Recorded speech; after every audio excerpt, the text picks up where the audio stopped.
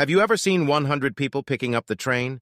So the story behind this is quite interesting. Like a normal day, the train came to its station and all the people boarded it. But only one person's leg got stuck in the middle of the gap. So his friend called some people for help. But even after a lot of effort, this man's leg was still not getting freed from the gap. A person standing said that we all should lift this train together. Then all the people got down from that train so that it becomes lighter. And then all the people together lifted the train from one side, due to which the man's leg was saved.